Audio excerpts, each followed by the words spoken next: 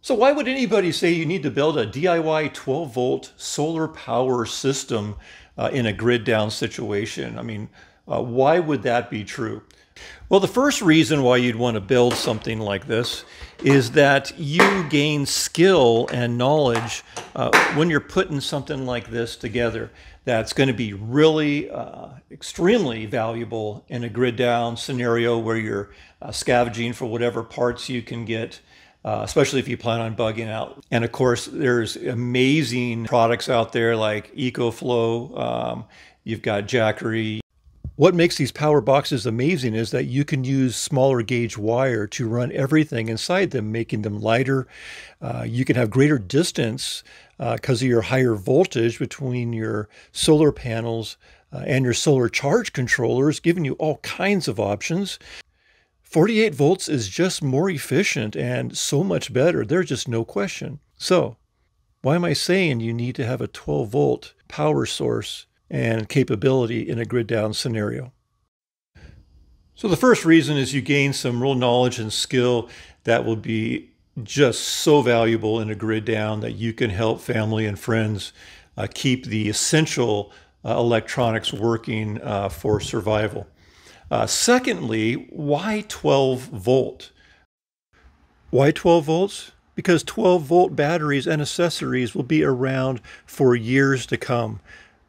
There's typically at this point a battery in almost every car. And accessories found in your garage from modified sine wave inverters to plugs. They're everywhere in people's garages. There's 200 amp hour lithium 12 volts in here. One may go bad, but I can still use the one that's in here.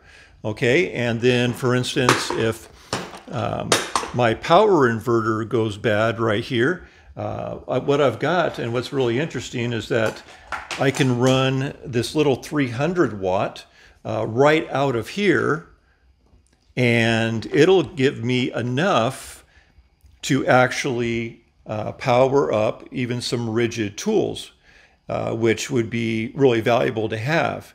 And so even something as small as this gives you the ability to plug in even though something happened to the inverter and it's no longer working. Now, one of the major problems with some of these amazing systems is that when one aspect of the system goes down, you've got a paperweight at that point, because I don't know about you, I have no idea what I'm doing when I break that system open. But here you do, because you've put this together and now you know what your charger is over here, you know what your power inverter is, your solar charge controller, your batteries, how you run a shunt off your batteries to here, how you need to do, for instance, any kind of fuses and so on, how you cool it with the fan, how you connect it here with and let it breathe so it'll go well. So at this point, you don't have a paperweight. When things go bad, you take it off and you put something else on. It's also interesting to note that almost every major solar generator or power box all-in-ones come from China. Now, and everything in here for the most part comes from China. So if we have a problem with China in the future and we don't import or export, then when something goes wrong with your power box, your all-in-ones that you bought and are so wonderful, you're not going to get the kind of warranty service or anything else, and you're pretty much stuck. So it'd be good to have 2 or 3 of them just in case 1 or 2 go bad, but it'd be better to have a situation where you can replace and exchange and do things that will keep you running right then and there. And also, let's say your batteries go dead. Okay, both batteries are now out. What do? Well, at this point, you pull in, oh, well, it's a paper one, but you pull in a basic lead acid battery. A lead acid deep cycle battery would be amazing. What about if you just could scavenge car batteries, 12-volt car batteries, that you can use to continue charging your necessities? you would always be able to find a battery somewhere. And the thing is, if you've got two solar panels, you can keep a battery up and running. You want from 8 to 10 amps, and that's a perfect way to get 8 to 10 amps from 200-watt solar panels. You could keep that battery going and you wouldn't be discharging it at all. It would stay even during the middle of the day. And during the middle of the day, you would charge your essentials. And so no matter what would happen, your 12 volts come in handy. Now you're thinking, well, how about I put my 12 volts in series and make my 48 volt again, or my 24 volt? You don't want to just grab any battery with whatever condition and try to put that into series or even parallel. You want to run just that one battery. And to do that, you would need something like this. This is like a little cigarette lighter. They're very cheap. You can plug in, this unit right here to this battery through this and run your wires straight to the positive and to the negative. You could run USB from this as well, besides your 12 volt connection. You got yourself enough to run the essentials. And what this does is, in a grid down situation, after 6 months and maybe things work and don't work, what you do is you have all these parts. You have all these, from Anderson plugs to, to other USB things. You've got wiring. You've got a lot of stuff you can use. Fuses. You can take things off. From variable speed fans. You can create something from the fans that are here. And so you have something to scavenge from, and whatever's still working after longer periods of time. But you're typically always going to find a battery that you're not going to discharge, because you're going to hook up your two solar panels, much like these. These are Renogy 100-watt solar panels. So here's your 200 watts. That really is all you need to be able to, on a single 12-volt battery, whether it's a deep cycle or a starter battery off a car, you can basically charge everything you're going to need. My third reason for building a DIY power system would be the idea of being mobile. If you plan on being mobile in a grid down, going someplace for any reason, chances are you're going to go in a 12-volt system, whether it's a trailer, an RV, your truck, car, or whatever it is. 12 volts is just a great voltage to keep consistent when you're having to leave the home. So when you start thinking about what you really need is you need to keep it 12 volt DC only. You don't want to use a power inverter, because anytime you go from 12 volt to 120, there's losses there. This 2000 watt inverter will pull 1.5 amps when running. Now everything here can be run off DC except for this here. Also, what could be really cool is a DC fridge. DC fridge pulls about 4 amps. The kind I have, if you look at my truck video, is probably a $275 fridge. It works great. It could be a freezer as well. That could run forever with 200 watts of solar panels and a lead acid battery of about 90 amp hours. So what do you really need? And this is just my idea of what that is. Your cell phone, first of all. Your cell phone is huge. It does all kinds of things. If you have an up-to-date cell phone, even if the grid is down, you have a GPS that you can locate where you're going. It's not as accurate pinging off towers, but it'll off the satellites. It'll give you a good starting point for getting around. Also, it does tons of other things. There's apps. You go look online. I'll tell you all the apps that you can have that can be running, whether in airplane mode or, again, with no service. So some things that you want to charge. Again, everything in my estimation needs to be DC so that you can run a small battery to make it all happen. I like a good tactical watch because what that does is it gives you the ability to set points of walking back to places if you're not sure, maps and that kind of thing. And again, your phone is perfect for that as well. Again, we've already talked about this. This and a battery of almost any kind, 12 volt, is going to get you the ability to charge these right here, as long as you have your solar panels on as well at the time. So we've got batteries. I like the batteries that you can plug into USBs. Here's just some ideas of some batteries, some Olights. There's some other kind too. I like to have electronics here where you can dump files that you want, and you can use right off your phone, just some phone attachments. Over here, again, a power bank is great. I like the kind like this one here I really like because you just slip your phone in there and plug it in. I have different attachments so I can plug it into most anything that I need and keep that going.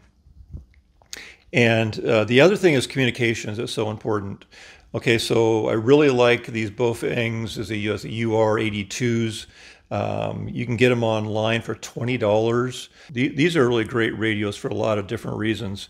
What's nice about these is you can use this to plug into the back of the dock and plug it right into, again, whether it's this guy right here, to your lead acid battery, or whether you have a system that you belt. Also, for the extended battery, you know, for $9 you can get 2 of these, and this is just plugs into USB and plugs into your extended battery. Now these don't run 12 volts. Basically, this drops down to about 7 volts, like 6 or 7 volts, but it does make the transition in here. And so, but you just need a 12 volt socket to put those in. So now what's good about these as well, besides having at least 2, so you can talk with someone if you're going to do something. These you can set up to work with any FRS walkie-talkies that you get at a Walmart, any GMRS, which is, you can get other radios for that, and people have those. Land Mobile, which a lot of businesses have, as well as ham radio. This is basically 70 centimeter and 2 meter. So you can also hit repeaters, and in an emergency, you can also transmit with these. So, you know, with this setup, with the little bigger antenna here, get a little better range on repeaters around here. Also, it's good to have extra batteries. When I bought this, this is what came with it. It came with the extended batteries, and it came with the regular batteries as well, and then also with the regular antennas. So, and if you want to have this in your car, there's an adapter you can get, and you can get a lot better range. Take this adapter, put this magnetic piece on top of your automobile, just right in the middle of the roof. It's a good ground plane to get you connecting well as you're driving with other people, or you just need to transmit from there. So also what's really important to know is that if you press this little button right on the side, what happens is that you get an FM station. So when I turn this on, when I press here, okay, obviously I haven't tuned it into any FM station, but what happens is I can pick up news, and I can be kept up to date. And this is with the antenna and the strength of this. This is a transmits at high at 8 watts. That can happen. Also, the NOAA weather channel, which would be more than a weather channel, if there was a grid down situation, it would be really key. So you can really keep well informed. You can also buy a radio you can put out in the sun, or you can wind up, but I like this option a lot better. It's so versatile, and all you got to do then is keep one of these charged up at any time. So when I say you need to build a 12-volt DIY system. This is what I'm kind of referring to. In other words, you need to have something small at the end of the day to keep your very, very essentials working in DC power. And the best way to do that is to be able to scavenge car batteries wherever you can and run a single battery. So without having that single battery and without having a power inverter, this simple system is under $200 to build, or to at least have on hand and have your thought process work through it. So if you add a battery, usually a lead acid deep cycle, which is ideal, is about $90, and a power inverter, a small one like we showed you a minute ago, is about $30. So on one side of things, you got a solar charge controller, like a 30 amp is a perfect amperage for that, and going into 200 or 300 watt solar panels. If you live in Arizona where I'm at, then you're looking at 200 watts total. Other places you may want to run 3 just to be safe. And on the other side over here, you have your DC out, kind of your cigarette lighter, kind of, that's an old school term, but a DC out here, and also have a USB insert. So between the two of those, you can charge up your battery, especially during the day when you're pulling 6 to 10 amps, which is ideal to charge this battery. And you can't offset the amps during the day and charge your devices then, because you'll be bringing in 6 to 10 or 11 amps and only be charging at maybe 6 or 7 amps. So at this point, even a 12-volt battery that's used to start your vehicle and not designed to discharge really in any way, because it has an alternator to keep it up, you can not damage the battery.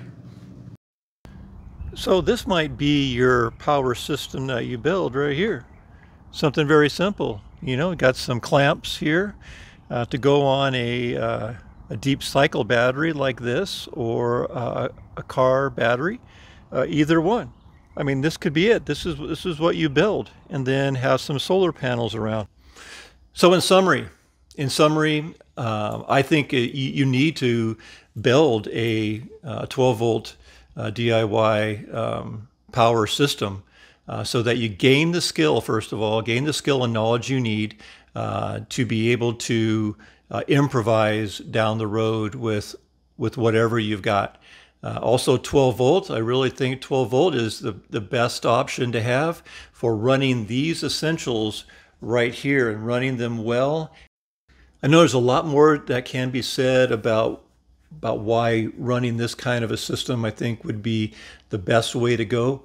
And I know I've left probably a lot of things out, and you might feel that there's a lot more you want to run than just this.